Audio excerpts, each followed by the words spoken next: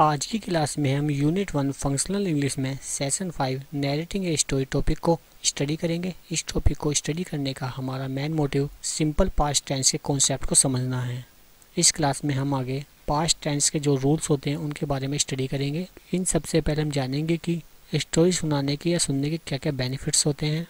सबसे पहले बात करते हैं बेनिफिट्स ऑफ नैरेटिंग स्टोरी। स्टोरी सुनाने या सुनने के जो बेनिफिट्स होते हैं उसमें सबसे पहला बेनिफिट जो है वो है बूस्ट क्रिएटिविटी। स्टोरी सुनाने से हमारी जो क्रिएटिविटी होती है वो बूस्ट होती है। उसके अलावा इंक्रीज वर्बल स्किल। स्टोरी को सुनाने से जो वर्बल स्किल होती है वो भी इंक्रीज होती है। Increase understanding of a subject. जब हम स्टोरी को सुनाते हैं या सुनते हैं तो उससे हमें एक बेनिफिट ये भी होता है कि किसी सब्जेक्ट को समझने में हमें काफ़ी आसानी होती है। स्टोरी सुनाने का एक बेनिफिट ये भी है कि उससे हमारी जो वर्चुअल अवेयरनेस होती है वो भी इम्प्रूव होती है। स्टोरी सुनाने या सुनने से हमारी जो अटेंशन स्पैन होती है वो भी इंक्रीज होती है। हो सकता है कि आपने भी पहले कोई कहानी सुनी हो या सुनाई हो, लेकिन ऐसे क्या कारण हो सकते हैं कि हम सबको कहानी सुनना बहुत अच्छा लगता है। आपके लिए कहानी सुनने का एक कारण ये भी हो सकता है कि आप दूसरे लोगों के बारे में जानना चाहते हो। स्टोरी हमें सिखाती है कि हम अलग अलग परिस्थितियों में क्या क्या करते हैं और कैसे डिसीजन लेते हैं। इसके अलावा स्टोरी आपकी टेंशन को भी कम करती है और आपको एंटरटेन करती है। जब हम किसी इंसिडेंट्स को नरेट करते हैं तो हम इमोशन को एक्सप्रेस करने के लिए वॉइस मॉड्यूलेशन का यूज़ करते हैं। यहाँ पर एक स्टोरी दी गई है जो 2 वॉल्स के बारे में है, मतलब 2 भेड़ियों की कहानी है ये। इस कहानी में एक बूढ़े आदिवासी ने अपने ग्रैंडसन को एक लड़ाई के बारे में बताया जो लोगों के अंदर चलती है। उस ओल्ड ट्रिबल ने अपने ग्रैंडसन से कहा, मेरे बेटे, हम सबके अंदर 2 भेड़िए होते हैं जिनके बीच में लड़ाई चलती रहती है, जिसमें एक बुराई का भेड़िया होता है और दूसरा अच्छाई का। जो बुरा भेड़िया होता है वो भेड़िया है क्रोध, ईर्ष्या, दुख, लोभ, अहंकार, आक्रोश, झूठ, घमंड। और जो दूसरा भेड़िया है जो खुशी, शांति, प्रेम, आशा, विनम्रता, दया, परोपकार, सहानुभूति, उदारता, सच्चाई, करुणा और विश्वास है। इन दोनों भेड़ियों के बीच में हमारे अंदर लड़ाई चलती रहती है। इस कहानी को सुनने के बाद ग्रैंडसन ने कुछ देर सोचा और सोचने के बाद अपने ग्रैंडफादर से पूछा कि दादाजी, इन दोनों भेड़ियों में से कौन जीतता है? तो उसके दादाजी जवाब देते हैं कि इन दोनों भेड़ियों में से वही भेड़िया जीतेगा जिसे आप खिलाएंगे, मतलब जिसको आप पालेंगे। ये एक छोटी सी स्टोरी है। इस स्टोरी को पास्ट टेंस में बनाया गया है। स्टोरी को बनाने के लिए जिस पास्ट टेंस का यूज किया जाता है, आगे हम उस पास्ट टेंस को बनाने के लिए जो रूल्स यूज किए जाते हैं उनके बारे में डिटेल में डिस्कस करेंगे। सबसे पहले बात करते हैं पास्ट टेंस की, मतलब पास्ट इंडेफिनिट टेंस की। सिंपल पास्ट टेंस में क्या होता है, आप जिस बारे में बात कर रहे हैं वास्तव में वो चीज़ें पहले हो चुकी होती हैं। पास्ट टेंस को आइडेंटिफाई करने का सबसे अच्छा तरीका ये है कि उन सेंटेंस के लास्ट में जो होते हैं या, ये, आ, ई, ए, था, थी, थे, ऐसे वर्ड्स आते हैं। जैसे उसने खाना खाया था, वो यहाँ आया था या आई थी, उसने अपना काम किया था। ऐसे जो सेंटेंस होते हैं जिनमें बीते समय की बात की जाती है वो सब पास्ट टेंस होते हैं। और सिंपल पास्ट टेंस को बनाने के लिए हम जो हेल्पिंग वर्ब का यूज करते हैं वो है डिड। इसके अलावा पास्ट टेंस में जो वर्ब का यूज किया जाता है वो वर्ब की सेकंड फॉर्म का यूज किया जाता है। पास्ट टेंस में हम यहाँ पर पॉजिटिव सेंटेंस के बारे में पढ़ेंगे, मतलब एफर्मेटिव सेंटेंस होते हैं। उसके अलावा निगेटिव सेंटेंस के बारे में डिस्कस करेंगे और इंटरोगेटिव सेंटेंस के बारे में जानेंगे। तो सबसे पहले बात करते हैं पॉजिटिव सेंटेंस की, मतलब एफर्मेटिव सेंटेंस की। इनको बनाने के क्या क्या रूल्स होते हैं। सबसे पहले बात करते हैं पॉजिटिव सेंटेंस की, मतलब एफर्मेटिव सेंटेंस की। इस सेंटेंस को बनाने के लिए जिन रूल्स को फॉलो किया जाता है उस रूल्स में सब्जेक्ट सबसे पहले आता है, उसके बाद वर्ब की सेकंड फॉर्म यूज करते हैं और बाद में ऑब्जेक्ट लिखते हैं। जैसे यहाँ पर एग्जांपल दिए गए हैं, we played football.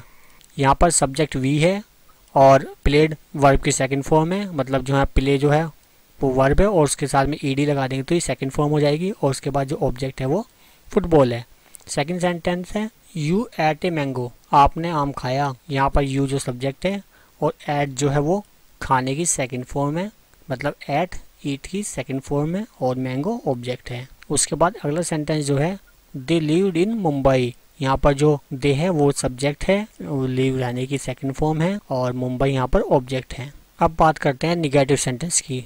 Negative sentence को बनाने के रूल्स जो हैं उसमें सब्जेक्ट सबसे पहले आता है, उसके बाद डिड नॉट का यूज करते हैं और वर्ब की फर्स्ट फॉर्म का यूज किया जाता है। देखिए सिंपल सेंटेंस में जो था वर्ब की सेकंड फॉर्म यूज हो रही थी और जो निगेटिव सेंटेंस है वहाँ पर वर्ब की फर्स्ट फॉर्म यूज होगी और उसके बाद ऑब्जेक्ट लिखेंगे। जैसे एग्जांपल देखिए यहाँ पर, we did not play football.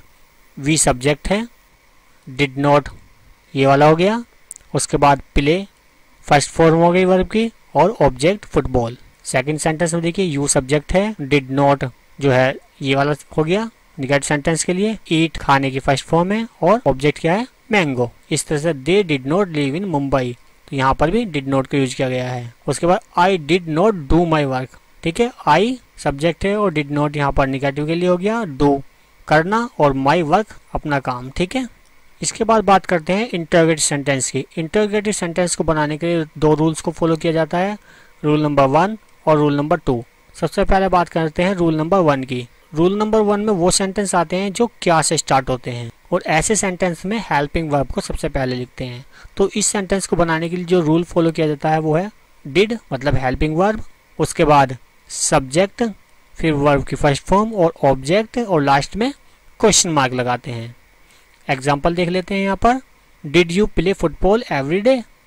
यहाँ पर देखिए हेल्पिंग वर्ब सबसे पहले यूज की गई है। क्या आप फुटबॉल खेलते हैं प्रतिदिन, क्या आप प्रतिदिन फुटबॉल खेलते हैं, तो यहाँ पर हेल्पिंग वर्ब, फिर सब्जेक्ट, उसके बाद वर्ब की फर्स्ट फॉर्म और देन ऑब्जेक्ट, ठीक है, और फिर लास्ट में क्वेश्चन मार्क। दूसरा रूल जो है, उस रूल में क्या होता है, इसमें जो क्वेश्चन वर्ड्स होते हैं वो सेंटेंस के बीच में आते हैं। जैसे आप फुटबॉल कब खेलते हैं, आप कहाँ रहते हैं, तो यहाँ पर क्वेश्चन वर्ड जो होते हैं कब, कहाँ, व्हेन, व्हाट, ये सब सेंटेंस के बीच में आते हैं। तो इसको बनाने के जो रूल फॉलो किए जाते हैं उसमें सबसे पहले क्वेश्चन वर्ड की स्पेलिंग लिखते हैं, फिर डिड का यूज करते हैं यानी हेल्पिंग वर्ब लिखते हैं, फिर सब्जेक्ट और फिर वर्ब की फर्स्ट फॉर्म और बाद में ऑब्जेक्ट और सबसे लास्ट में क्वेश्चन मार्क को लगाते हैं। तो यहाँ पर एग्जाम्पल देखिए, वेयर डिड ही गो, ठीक है, यहाँ पर सबसे पहले क्वेश्चन वर्ड वेयर, फिर उसके बाद हेल्पिंग वर्ब, उसके बाद सब्जेक्ट ही और फिर बाद में वर्ब, वर्ब की फर्स्ट फॉर्म क्या है गो और लास्ट में क्वेश्चन मार्क को लगाया गया है यहाँ पर। सेकंड सेंटेंस में देखिए, where did you play football, तो यहाँ पर देखिए सबसे पहले क्या है, वेयर मतलब कहाँ की स्पेलिंग आई, क्वेश्चन वर्ड है, फिर उसके बाद डिड, ठीक है, फिर सब्जेक्ट, फिर वर्ब की फर्स्ट फॉर्म और बाद में ऑब्जेक्ट और लास्ट में क्वेश्चन मार्क, ठीक है। इसी तरह ये सेंटेंस देखिए, यहाँ पर भी इसी तरह से यूज किया गया, why did you go by cycle, ठीक है, वाई क्वेश्चन वर्ड हो गया, हेल्पिंग वर्ब, सब्जेक्ट, ठीक है, वर्ब की फर्स्ट फॉर्म और साइकिल मतलब ऑब्जेक्ट। इस तरह से हम इंटरोगेटिव सेंटेंस को बना सकते हैं। Thank you for watching.